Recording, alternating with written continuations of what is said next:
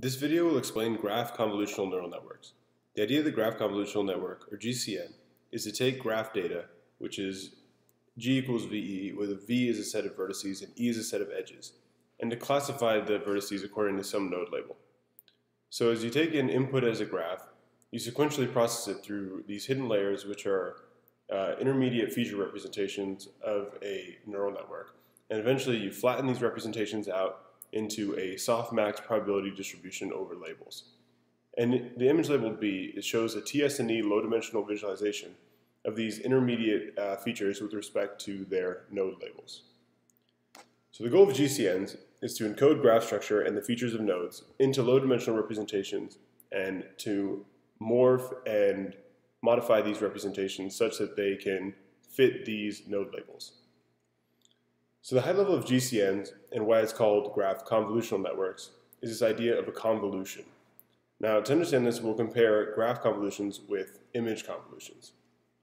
So in image data, convolution is a very popular operation. What a convolution does is it aggregates the features of local pixels sequentially all along, reducing the spatial dimension by clustering the features of nearby pixels. In image data, this is really well defined because images always have this fixed structure, this RGB tensor. But in graph data, they have a variable amount of neighbors. So you don't know exactly how to define your kernel. Like in convolutions in image data, you define like a 3x3 kernel or a 5x5 kernel. But you can't define such an operation on graph convolutions. And that's why you need these clever mechanisms to repeatedly aggregate the neighboring node features. So this label again illustrates the concept. You take in the graph data and then you sequentially form representations of each node in the graph, these Z1, Z2, Z3, Z4, along each of the hidden layers until you flatten it out into Y1 through Y4, which are the labels for each node. And nodes in the citation network example are labeled by the document topic. So X1 might be a paper written on generative adversarial networks, X2 could be a paper on object detection, X3 could be a paper on deep learning on graphs, and the edges represent citations. So this is the key idea in the GCN Propagation Rule.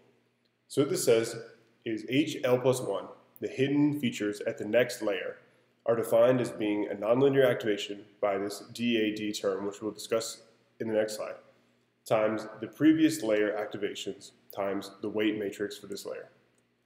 So the most interesting component of this is the DAD term.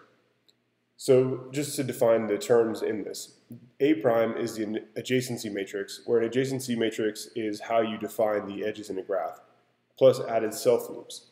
And the self loops are added so that each node includes its own features at the next representations, as well as to help with numerical stability.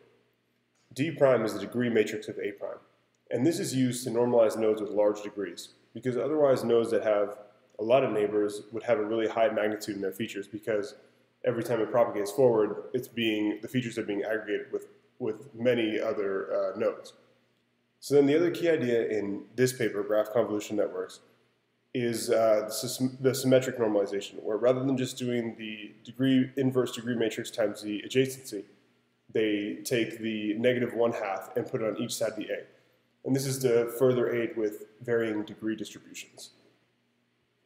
So this is a quick comment on the dimensions of H and W.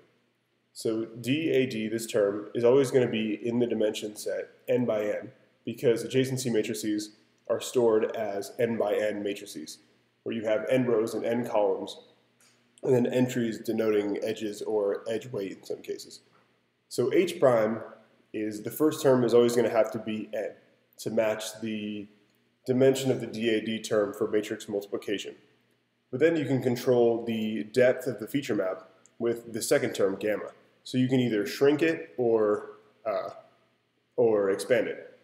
And then the W prime term is in gamma to match the H prime, and then by gamma prime. So you can change the output of the next layer. So at the end, you're going to have a feature map of gamma by gamma prime. And then the activation function could be anything like ReLU, sigmoid, 10H, or swish. So in these experiments, though, they use the ReLU function. So basically, it just zeroes out negative values during the forward propagation. So with semi-supervised classification, how do you compute the loss?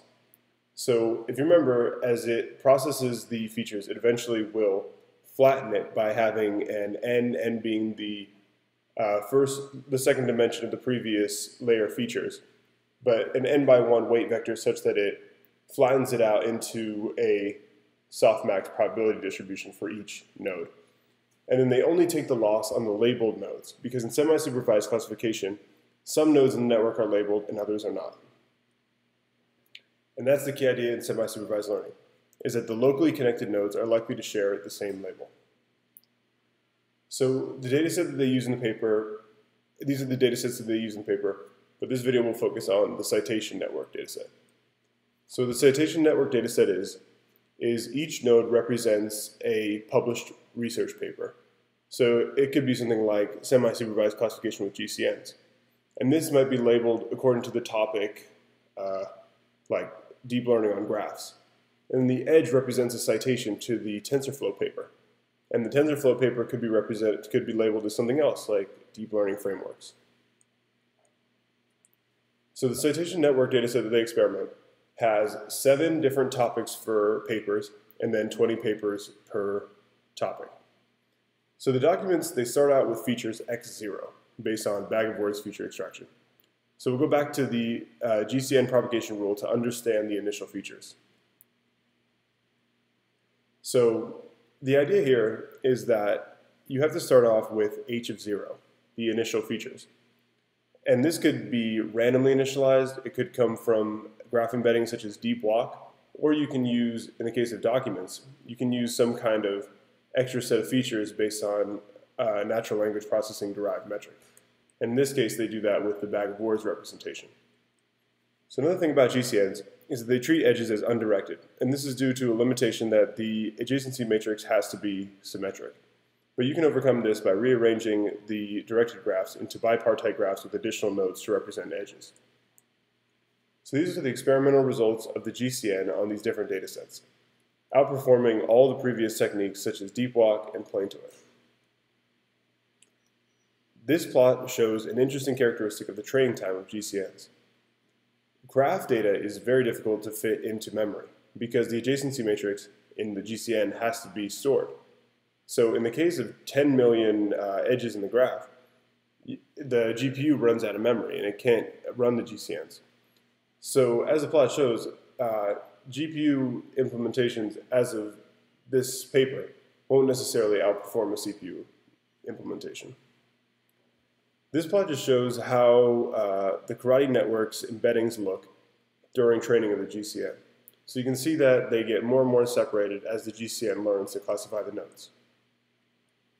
Now this is another really interesting idea where they marry GCNs with ResNets or skip connections. And this plot just shows the performance of the GCN as it was recently proposed and the GCN with added skip connections between layers. So thanks for watching this video on graph convolutional neural networks. The paper link is in the description. Please subscribe.